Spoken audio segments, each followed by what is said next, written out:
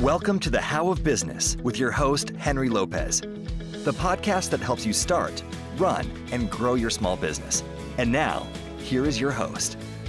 Welcome to this episode of the How of Business. This is Henry Lopez. My guest today is Amy Rasdal. Amy, welcome to the show. Thank you so much for having me. I'm happy to be here. Amy's going to share her interesting entrepreneurial journey, her successful transition from a successful corporate career to starting her own consulting business. And that's what we're going to do a deeper dive in. She's got a lot of knowledge and helps people with starting and growing a successful consulting business. You want to receive more information about the How of Business, including the show notes page for this episode. There's some free downloads that you'll want to get. So be sure you go to the show notes page for this episode. And also, if you want to continue supporting my show and receive exclusive content and discounts through a Patreon membership, you can get all of that at thehowofbusiness.com. I also encourage you to subscribe wherever you're listening to this episode so you don't miss any new episodes. So Amy Rasdal, she traded her corporate job, as I mentioned, for consulting about 15 years ago, and now makes more than most executives. She takes advantage of the freedoms, the flexibility, the control, and the interesting work, and of course, excellent pay that her business affords her. She has been running her own multiple six-figure consulting business for more than 15 years. And as the founder of Billable at the Beach, that's the name of her business, Billable at the Beach, Amy has helped hundreds of people start their own successful consulting business through speaking, workshops, and various programs over the past 10 years. Billable at the Beach liberates six-figure earners by empowering them to build six-figure consulting businesses. She's the author of the book, Land the Consulting Project Now, Build a Life of Freedom, Flexibility, and Inspiring Work Running Your Own Six-Figure Business, which has been a #1 bestseller in business consulting category, as well as 7 other categories on Amazon. Amy lives in the San Diego, California area. Once again, Amy Rasdal, welcome to the show. Thanks for having me, Henry. Yeah, looking forward to this conversation. This is often, a common business idea that people have, especially as they're looking to leverage the expertise that they've accumulated, but now go offer that expertise on their own. But before we go there, I always like to understand the journey, and especially since you did, like myself, transition from a successful corporate career to starting your own business. So tell me that early story briefly about your career after university. Sure. So I'm going to actually start just a touch before that because I think it's relevant. I am a Silicon kid.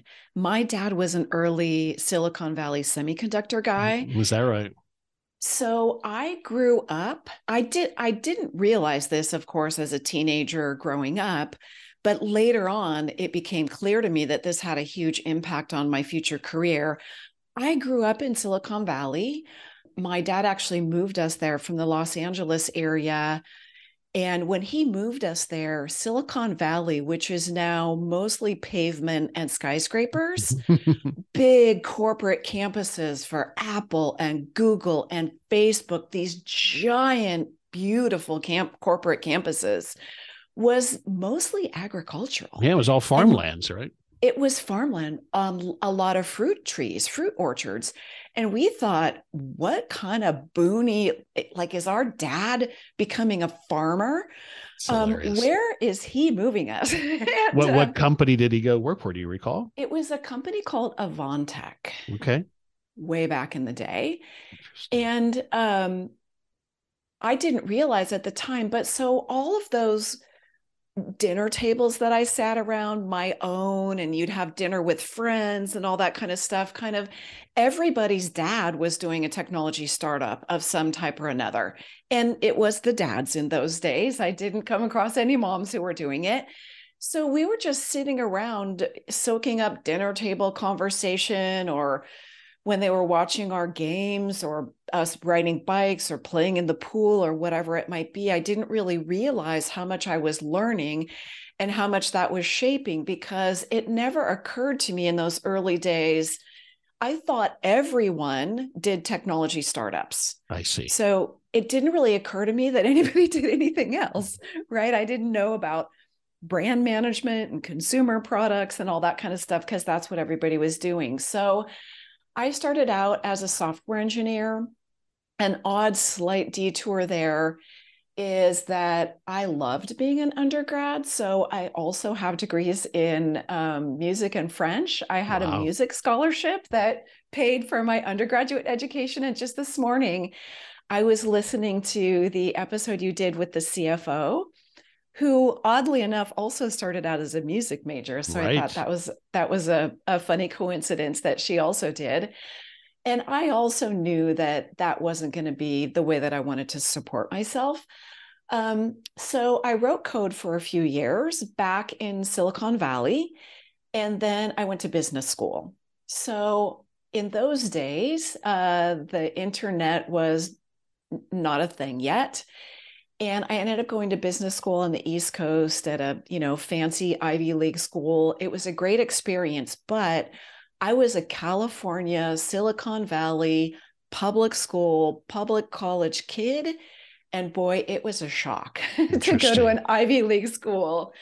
I had gone to school in France for a year as an undergraduate. I attended a French university doing everything in French. I felt more like I was a foreign country going to an Ivy League school than I did going to a French university. Well, what was, if you could share at least, in summary, what was it that was so shockingly different? My classmates. Just their perspectives, where they came from. Yes. Their thoughts on life. It was just a very different world. I didn't know anything about prep schools. My husband went with me. We weren't married yet. And so we went to this little barbecue, before school started. And on the way home, he says, "Did you catch Peter's last name?" And I said, "Well, Rockefeller, but I'm sure there's other Rockefellers." Right. And he said, "Amy, that's a Rockefeller." And sure enough, the Rockefeller. And it was so surreal for me because I was a California technology, public school kid. So it was very interesting, a whole world that I had no idea existed. Now, let me ask you, those influences, though, that you grew up around, were they still, though, about being an employee in these firms? Or did you also get influenced by, no, you need to be the owner? Oh, no, for sure. The people that I grew up around were what I would refer to as founders. Okay. So my long-term career goal from the beginning was to be a startup CEO. Okay. So I did the technical piece, then I went to business school, and I set about systematically building my experience, trying to work my way through all of the cross-functional areas. So I started out really big corporate, out of business school. I was lucky enough to work for a subsidiary of Eli Lilly, big pharma company. So they had amazing opportunities, kind of management training programs, if you will, where every year you could pick whatever functional area you wanted to try. Mm-hmm. So when you consider my goal of being a startup CEO, that was perfect. Yeah. So great training ground. Yeah. Yeah. So, I worked in the first thing I did was marketing because I had been an engineer. So I wanted to try what I viewed as the other side, or perhaps even the dark evil side. Yes. Exactly. And it was so funny too, because I remember one of my early, departmental meetings, somebody's pounding on the table and saying, "Those engineers, they don't know, blah, blah, blah." And I had been sitting around the engineering table a couple years earlier. Those marketing people, they don't, so it was so funny. But what it did, Henry, is it gave me a very unique skill set in being able to bridge that gap, having deep experience in research and development, product development, engineering, also deep experience in marketing. Yeah. To really understand where both sides were coming from. Because by definition, you're sometimes opposed, right? The marketing people always want more features, bells and whistles. The engineering people are trying to meet budgets and delivery schedules and all that kind of stuff. So you're kind of at cross purposes. It's not a big surprise. So I went about, systematically building my cross-functional experience, first in a medical device subsidiary of Eli Lilly. A few other bigger companies, got a little bit smaller. Eventually, I jumped off and did my first venture-funded startup.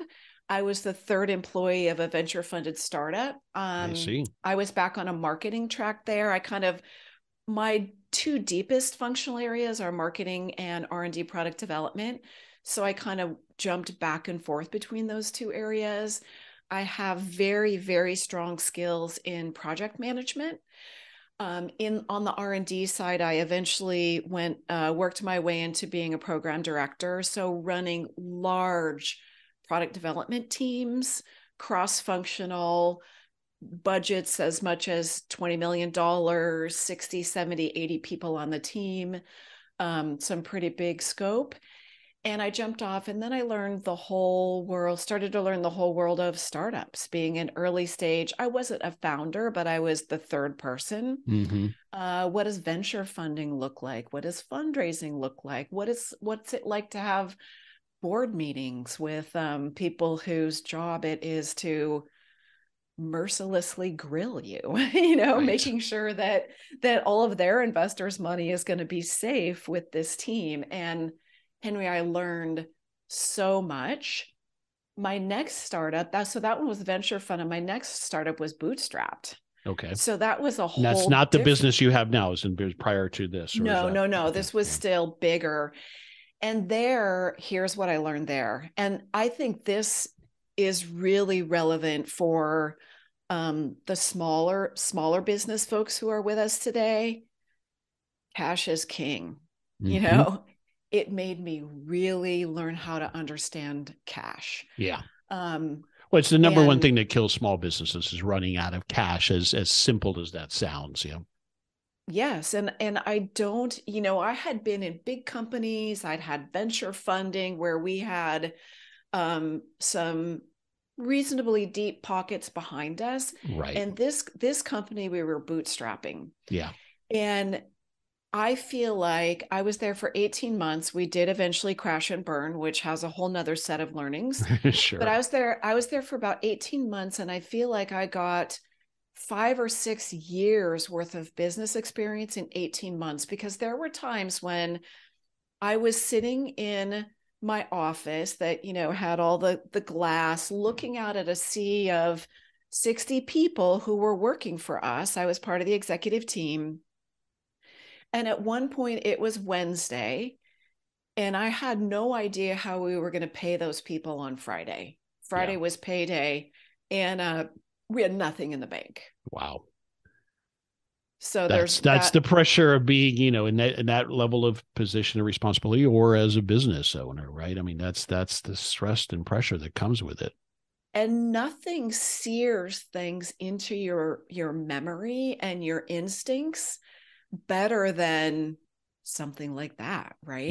Yeah. All right. So let me ask you, how long were you working for someone else before you started these ventures? How long of a period of time was that in the corporate world? About 15 years, including my bench engineering days.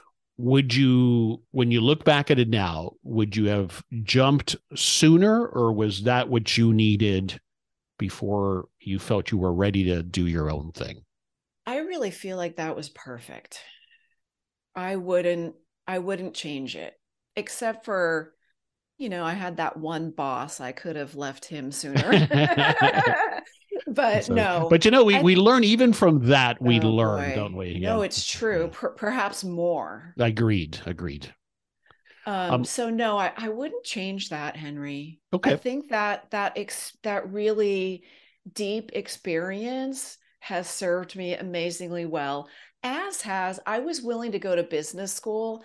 As a technical person, I wanted to make the jump out of being an engineer ultimately into management. And I was willing to go to business school really just for the pedigree.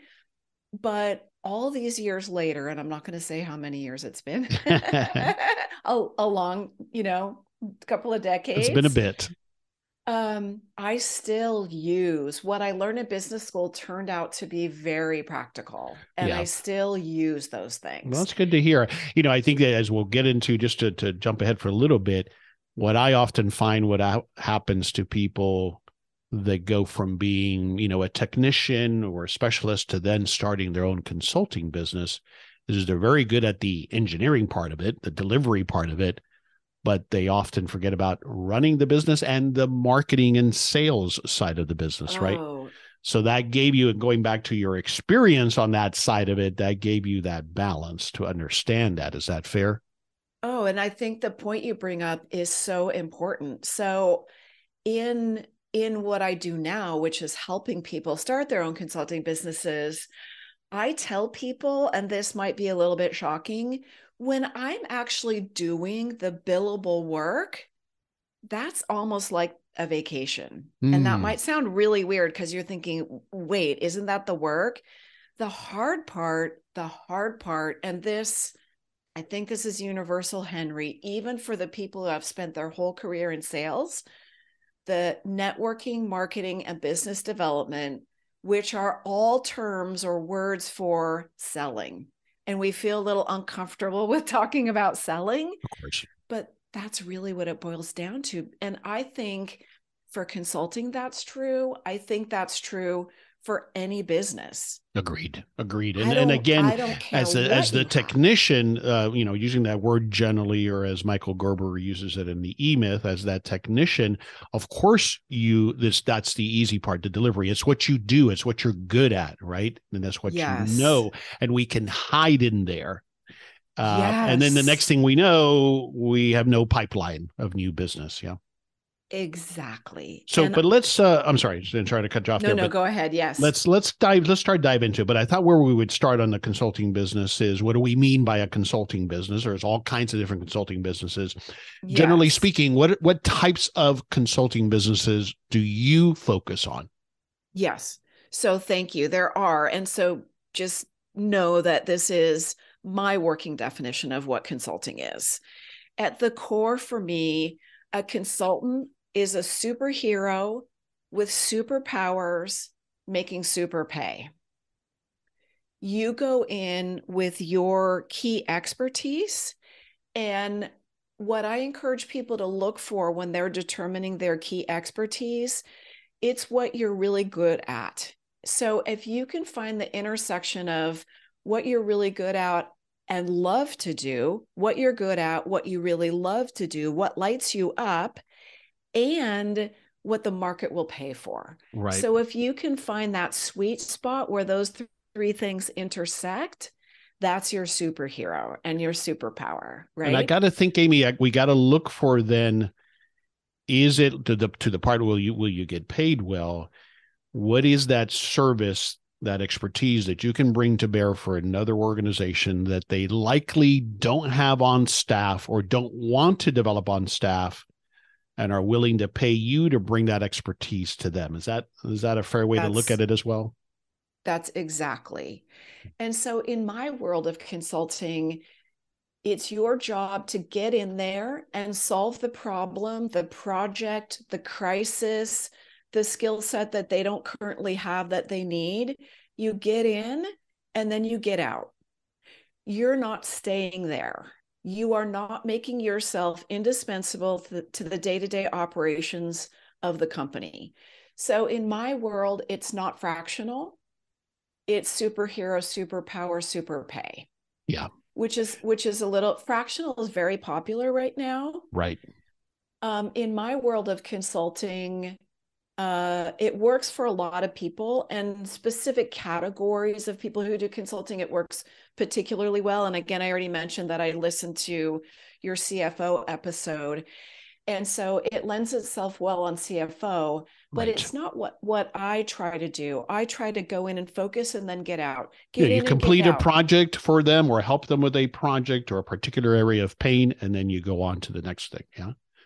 But it's an interesting point, Amy, because it also, we have to think about, does that appeal to me? Because some people I have found who have gone into consulting, they miss the showing up at the same place consistently, developing those relationships.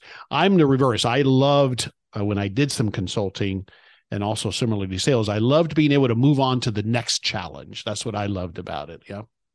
You love being able to move on. So Yep. I think this is a really important point for us to make, Henry, is that the consultant's death knell is, if you want to go to the same place with the same team every day, then you should get a job. You should be an employee. And I think you've said you loved your days as an employee. I did too. I had great experiences. And if that's where you decide to stay and you love it, that's what you should do. But here's the problem. I see this over and over again. It's a really big mistake. People who start their own business, they go into consulting. We feel a little uncomfortable with having our own business, right? Where the pipeline is all up to us. And there's a part of us that's going to always be seeking stability, right? Sort of like a heat-seeking missile. It's going to be looking for stability. And we need to be careful of that, because if you take on a project and all of a sudden you're giving one client all of your hours, you're showing up every day, you're becoming part of an indispensable part of the day-to-day operations, what's going to happen? They're going to offer you a job. Of course, because that's, it's going to make better sense for them financially, probably. Right. And they want to keep you. They want to be able to lock you up a little bit more than for you to be easily walk away. Yeah. Nothing ends a great relationship faster than a job offer. Interesting. So if I allow that to happen, and I actually have specific strategies in place to prevent job offers, which sounds crazy to some of our listeners. It does sound today. crazy, because I would think I would take that as a compliment on the work that I've done. But so let's dive into that a little bit. Why do I want to avoid that? You want to avoid that because if they offer you a job, if they propose to you and you turn them down, the relationship is over. Okay. Instead, what I want to do is nurture and manage that relationship such that I'll do another project for them next year or whenever. 100%. Okay. But right. Superhero, superpower, super pay, get in. Now, get in and get out. That's probably 9 to 18 months. Sure, so I'm not talking about a few weeks. It's still a long time.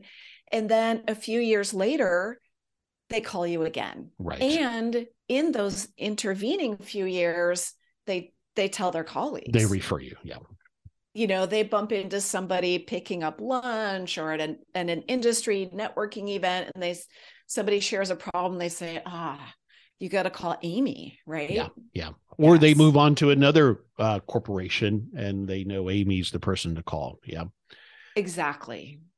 Okay. The book again is called Land a Consulting Project Now. And so one of the things that you share in there obviously is what you call these 4 things you need to get started. So what are a couple of those 4 things that are critical to getting started in your experience?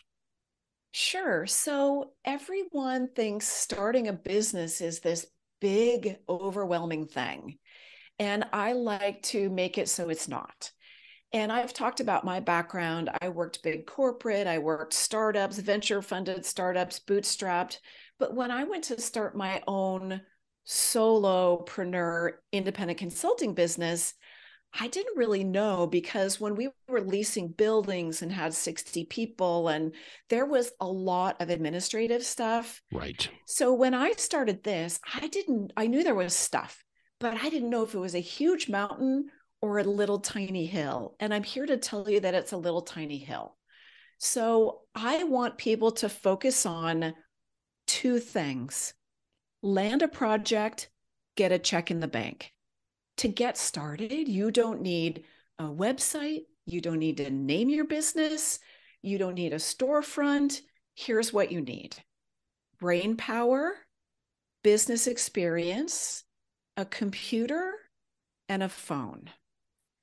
even my 12-year-old, who's now second year of college, she's not 12 anymore, she's 19. I was going to say, that's quite a brilliant 12-year-old. Yes, sorry. But we think of them as 12 years old, right? Yeah. By the time she was 12, and she was actually later than a lot of her friends, she had a cell phone. So it's pretty accessible these days, especially since the pandemic, to have a phone and a computer. And that's really all you need, Henry. Yeah. You don't need. And what I want you to do, if you're interested in doing consulting, I want you to focus, laser focus, land a project, get a check in the bank, because until you have revenue coming in, I'm sorry to tell you, it's not a business. It's not a business. Right? Yeah. The point of having a business is to make money. And none of us should ever feel badly about that. We're all serving our clients. And I completely believe that all of us have these gifts and talents, and we really owe it to the world to get them out there. Keeping them hidden inside, that doesn't serve anybody. Yeah. And when we're serving our clients, they want to pay us. So once you have revenue coming in, the level of confidence, that first check that you put in the bank, your confidence will explode. Yeah. And there's something about the money coming. There's something about money attracts money. It just seems to work that way. Okay. Right? This is Henry Lopez, briefly pausing this episode to invite you to join me for one of my next live online workshops. During these interactive workshops, I cover a specific topic that will help you with starting and growing your small business. Just visit thehowofbusiness.com to learn more and to register. If you need help creating an effective business plan, for example, to start your first small business, then my next business plan workshop may be just what you need. Or perhaps you need help completing your financial projections for your new business. Well, I have a workshop for that too. And if you're already operating your business, then you can probably benefit from learning how to better manage the cash in your business by attending my cash flow management online workshop. These are just a few of the workshops that I currently offer, and I keep these workshops to a small number of participants so that we have the time to answer all of your questions. Whether it's getting started with your first business or growing and exiting your existing small business, I can help you get there with one of my online workshops. To find out more and to register for a live online workshop, please visit thehowofbusiness.com. Take that next step today towards finally realizing your business ownership dreams. I look forward to having you join me for my next workshop. All right, so I have a follow-up question on that, but before that, I couldn't agree with you more, and I'm glad you shared this because I speak to this point often, Amy, on my show.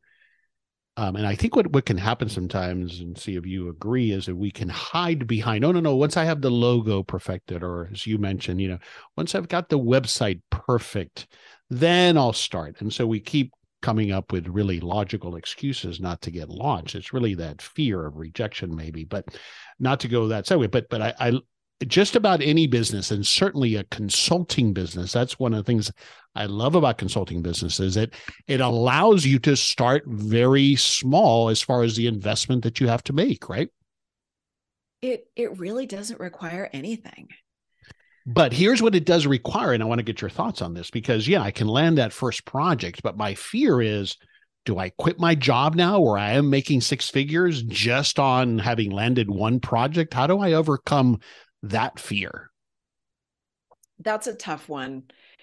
And I have a couple different answers because I see it happen with the people that I now serve in Billable at the Beach different ways. I will tell you the hardest path to consulting is where you are sitting there in a six-figure job. It's really hard to let that go and take that leap. And so I think that people that are coming from the six-figure, there is going to be a leap. At some point, you are going to have to leap out, off the high dive or out of the airplane with your parachute or whatever it is. At the same time, I'm a huge fan of approaching everything in baby steps so that you don't get overwhelmed. there's no way to avoid a certain amount of leap if you're sitting there in a six-figure job. Right. And I And don't know it's hard to do this as a side hustle, right? Because that's almost impossible to do. Not impossible, but it's hard to do, isn't it? It's really hard to do in my world of consulting. It's really hard to do it as a side hustle for two key reasons. One is if you're sitting in a full-time corporate job, you typically don't have a lot of extra time. Right. And the other is the potential for conflict of interest. Absolutely. Whether perceived or real, there's going to be a conflict. Yes. So if I'm working at a medical device company as a full-time employee, it's going to be very difficult for me to consult for other medical device companies. Of course. So it's hard. And so, Henry, I don't know what you see with your here's what I'm hearing, Amy. I think it goes back to maybe we were discussing this at the beginning about the money. I think that the money then comes into play in having enough reserves or some other income stream, spouse, whatever, to carry the household for a period of time to give me enough runway to get this business built. That's the way I would approach it. What are your thoughts there? Well, the other thing is, and you can tell me if you see this in your other followers, life-changing events happen more than we would like. Correct. So people lose their jobs frequently these days. It's no longer on a reflection of poor performance. That's right. There are layoffs and bankruptcies and a lot of reasons why you might lose your job. There are life events. A spouse needs to take a job somewhere else. A parent is ill, some other catalyst that really pushes you over that edge. Yeah, I love that. That's the exact word that came to my mind. So leverage, take advantage of those catalysts, those life-changing opportunities, and maybe that's the jumping off point. Yeah. That honestly, that's what I see, just because taking that big leap is hard. It's hard. Yeah. And we're not seeing that many people anymore spending 10 or 15 years at one company. Right. So these job ending things are much more common. And each one of those inflection points gives us the opportunity. So those of you who are listening now, congratulations, because by listening to this podcast and all of the episodes, you're accumulating this kind of internal catalog of ideas so that when you reach one of those inflection points, you can say, aha, I have 10 ideas. These are my top 3. Now's the time. Let's do it. Yep. Agreed. Well said. All right. What one secret comes to mind to help me with that of generating revenue quickly after that first project? What other thoughts do you have there? Yes. So over all the years, and I've talked about how, I was an engineer, so I didn't start at this from being what I call a sales animal.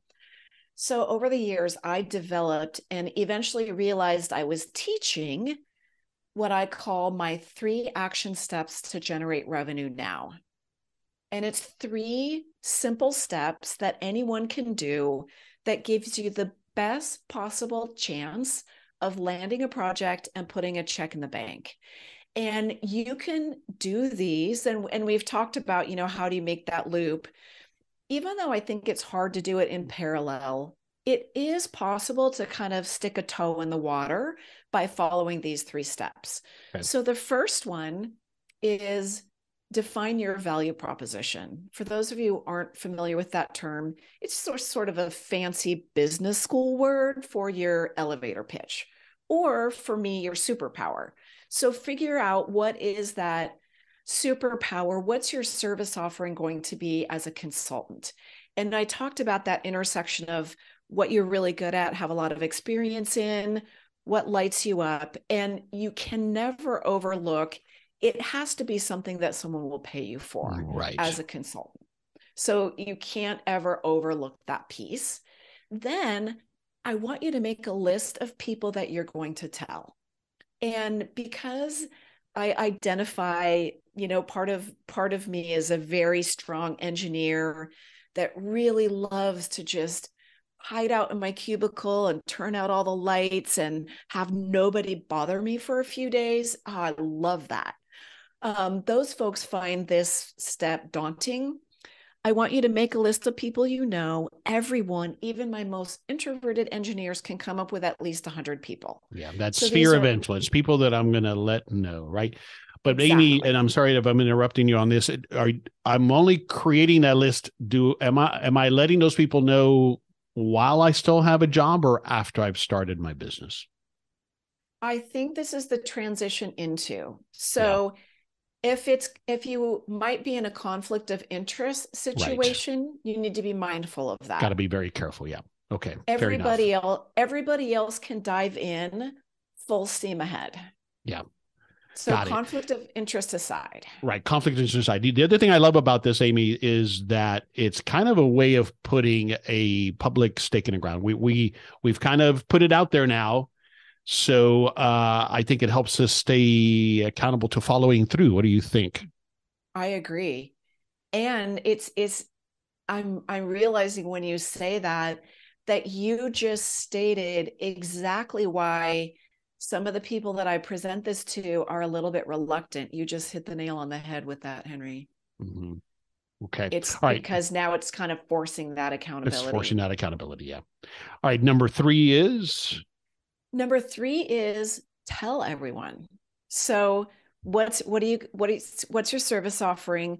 Who are you going to tell? And tell everyone. And it's that sphere of influence that we're talking about in the everyone. And what this does, Henry, is this is hot lead generation. The hardest thing to do in lead generation is to generate hot leads. So these are people who already know you to some degree, and they know that you do great work because all of you do great work. I do great work, so do all of you. They already know you, they do great work. And what you're also looking for is someone who has a project that's appropriate for your skills and the budget to pay for it, because I don't want any of you working for free. Right. So I've been doing this so long. This has made up the foundation of my business development program for more than 15 years. I do this once a quarter, and I've taught it thousands of times through my programs, my speaking, all the stuff. Out of every 100 people, and if you do more than 100, great. Out of every 100, odds are you will hear back from 3 to 5 people who will say, you know what, Henry, let's talk. I think I might have a project for you. Out of those 3 to 5, odds of closing 1 or 2 of those projects is very high. Very high. It's amazing how that can be a source of leads. And I'm so glad you highlighted, Amy. And this applies to any business. It always amazes me when I ask people, tell me about how you're getting the word out. And immediately people go to, I'm going to run some Google ads and I've got the website and we're going to run an ad here. And all this stuff is great. But then you ask them, have you let everybody you know, have you told them we're open for business? And they're like, no. And do you think it goes back to that hesitancy of, I don't know, maybe they're embarrassed or what it fear? Yeah. Fear of the rejection. Is that what it is? Yeah. I'm not a mindset coach, but fear is always the biggest block. And here's what it is. I'm afraid that I'm going to offer this to you and you're going to laugh at me. Yeah. You're going to reject it. Reject. Yes. I mean, we're human beings. I think we're all afraid of that. And even my guys in my program who've been selling millions and millions of dollars worth of technology products, now I tell them they need to sell themselves. And it's like they're in middle school again. Yeah, but it's very different because when my product that somebody else makes is rejected, it's easier for me not to take it personally. But now here it's me, it's my work, it's my knowledge, it's my expertise that you might reject. That's personal. And it is personal. I have, I do email marketing on top of all this other stuff eventually. And I would have somebody unsubscribe. And sometimes, a lot of times it would be someone that I know. Right. It still bothers me, Amy. It still bothers me. I have to be honest with you. I'm so happy to hear that. But here's the thing. And I would tell myself, it's business. Don't take it personally. And then I thought, you know what? I have put my blood, sweat, and tears into this business. And when you unsubscribe, it's okay to take it personally. It's personal, right, Henry? Agreed. You move on. You feel that way realize too. that it doesn't mean much more than that. But yeah, it's okay to No, take it personally. it's okay Because to otherwise it would feel a tell me little. you don't have a personal investment in what you're doing, right? It means you don't Yes. have a level of pride in what you're doing. Yes. It And means that's a problem. you can still talk to that person. That's right. It's okay. Give it a few minutes. All right. Here's my final question, and then we'll get into more about the program that you've been speaking to, and also a great free download that people need to take advantage of. But the challenge I have found, and now I've started my business, it's successful. It's growing a consulting business that often is so challenging, going beyond myself to now having other consultants and staff. So we could talk about that for hours, but at a high level, what here's the question I want to ask. Is there a kind of a best practice or a measure that you look for that tells me I'm ready to bring on now another consultant onto my team? So I think the most important thing to really dig deep in on this is, what do you want? What do you want your life to look like? And what do you want your business to look like? Because, Henry, I have made the decision not to do that. Okay. But let's say that I want to grow this business beyond what I can, because at the end of the day, the challenge with consulting is it is a form nonetheless, well, it's fine, of trading hours for dollars, right? To some extent, I only have so many hours, and that might be fine for me, or it may not be, right? Exactly. Yes. Okay. So I do have lots of colleagues. I have found a different path to productizing and moving beyond once you hit that ceiling of just selling your own time. Okay. So that's a great way to put it, productizing it. Yeah. Yes. So it's really important that you have enough of a solid pipeline. I think the pipeline is the most important thing to bringing other people on. And I do have a lot of consulting colleagues who bring other people on.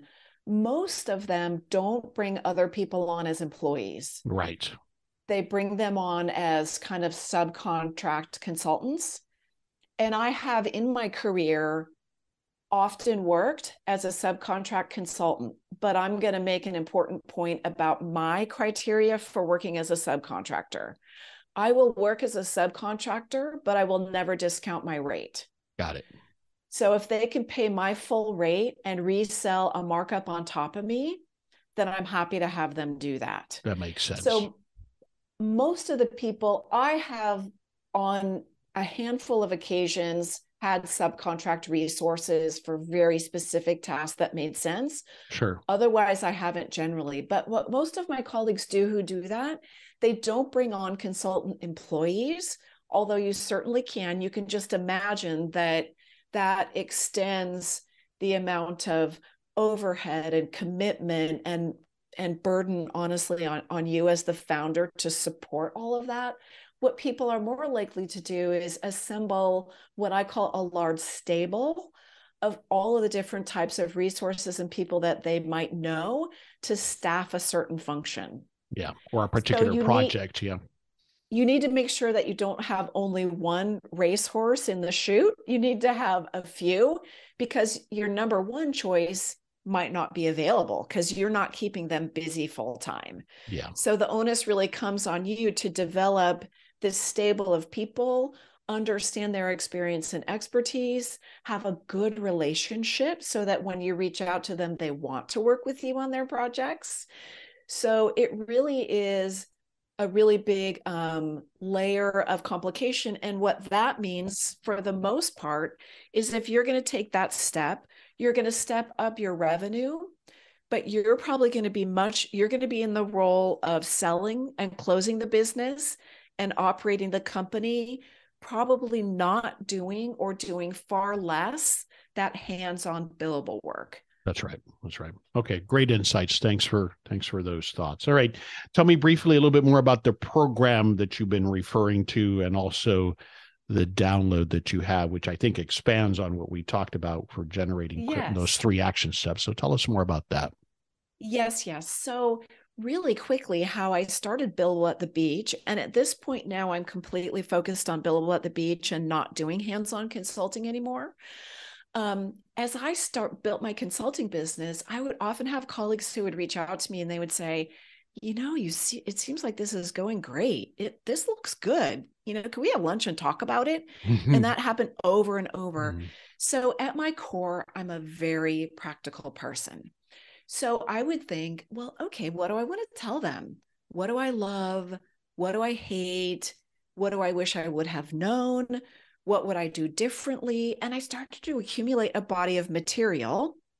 At the same time, I realized the market was really asking for what Billable at the Beach now is, a program to help people start their own independent consulting business. So it's really everything from A to Z, everything that you would need to know, but the focus is very practical. Revenue first, always. Land a project, get a check in the bank, and then are there all those other things? Name your business, build a website, corporate structure, all that stuff, tax. Yes. But the first thing, land a project, get a check in the bank, get the revenue coming in, and answering all of those questions. Yeah. And everybody comes at it with a slightly different set of experience. You talked a lot about, and it's so interesting because so many of the things that I tell my people came out of your mouth today. So we're definitely on the same track on a lot of this stuff. Part of what I do, I call it boot in the backside, is preventing people from hiding out. Okay. Perfecting all their stuff before they go out and sell. Sure. One of my superpowers is giving people steps that work specifically for them that they're able to take. So getting rid of the overwhelm and seeing. So the program consists of an online piece on one of the online learning platforms. So there's a whole series of 14 modules, 50 videos, templates, all the tools and all the stuff that you can do on your own schedule. It also includes group coaching, where we come together every other week and we dig into each person's specifics. Okay, where are you? Oh, I need help on this proposal, or, I'm really good at figuring out where people are stuck and getting them unstuck. And then we hear other people talking about what their problems and issues are. So it actually is a place where having more than one person involved helps all of us, including I learn stuff every single time we have one of our calls. Yeah, I'm sure. And then there's an online community where you may really need the answer to that proposal question because you want to present it on Friday. You may not be able to wait 2 weeks for the next group call. That's where we can all access each other sort of, 24/7, answer each other's questions and dive in with that help. All right. So tell me the website to go to learn more about the program and to get the free download. Where do we go for that? Billableatthebeach.com. And the free download is, I have a free email course that dives deeper into those 3 action steps to generate revenue now that we talked about. Got it. So I have my paid program and my book, but come on over to billableatthebeach.com because there's a ton of free resources there too. Absolutely. So the book again is Land a Consulting Project Now, Build a Life of Freedom, Flexibility, and Inspiring Work Running Your Own 6-Figure Business. Specifically, we've been talking about a consulting business. All right, we'll wrap it up, Amy. We could keep talking about this for hours, but what's one thing you want us to take away from the conversation we had about starting a consulting business? It might be some of the things you just articulated, but what's a key takeaway if I'm thinking about starting a consulting business? Yes. There is nothing special about me. If I can do it, you can do it. So all of you, if you want to do this, you have what it takes. You have to do the work, but you have what it takes to take your corporate experience, your expertise, your career, and really live the life that you dream of. Well said. And I think that in addition to that, what you've shared and your approach to just do it, just get started with it instead of hiding behind needing all of these different things. We just got to land that first client, get that first check in the bank. I love how you explained that. Tell us again where you want us to go online to learn more again and to sign up for the free course. Sure. It's billableatthebeach.com. My name is Amy Rasdal. So if you just type in Billable and Beach, you'll find me. And as far as social media, my main place where I hang out with all the corporate types is LinkedIn. And the name, just curiously, Billable at the Beach. Obviously, you live in San Diego. I love I think is the connotation of what the flexibility that having our own business allows us. And for you, being near the beach is a big thing. Is that where the name inspiration comes from? Exactly. Freedom and flexibility. So my beach might be your mountain or your fishing boat or your golf course. Well said. Well said. Amy, great conversation. Thanks for sharing. Thanks for giving us practical advice and tips and for taking the time to be with me today. Thank you so much for having me, Henry. This is Henry Lopez, and thanks for joining me on this episode of The How of Business. My guest today again was Amy Rasdal. I release new episodes every Monday morning. You can find the show anywhere you listen to podcasts, including at my website, thehowofbusiness.com. Thanks for listening. Thank you for listening to The How of Business. For more information about our coaching programs, online courses, show notes pages, links, and other resources, please visit thehowofbusiness.com.